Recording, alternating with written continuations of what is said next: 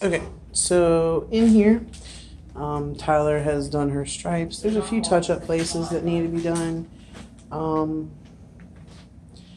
we are making some serious headway in at least the girls' rooms. We haven't really done anything in ours because we've been too busy working about everything else. This is still just primer.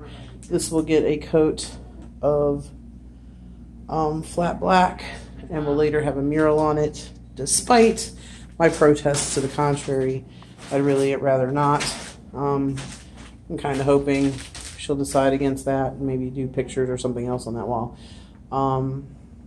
But yeah, so this is kind of reminiscent of the Muppets Nursery in Muppet Babies, and Nigel pointed that out, and I'm kind of digging it. Like, I wasn't really at first, but he mentioned that, and I'm really kind of digging it. So if we hopefully end up getting blessed with a baby of his own, well, and mine too, but if we're able to accomplish that feat, then this will be the nursery, and I think I might just keep it painted as is, although I think I'll carry everything over to this wall. I'll redo what's going to be a black wall and redo it and something nifty there.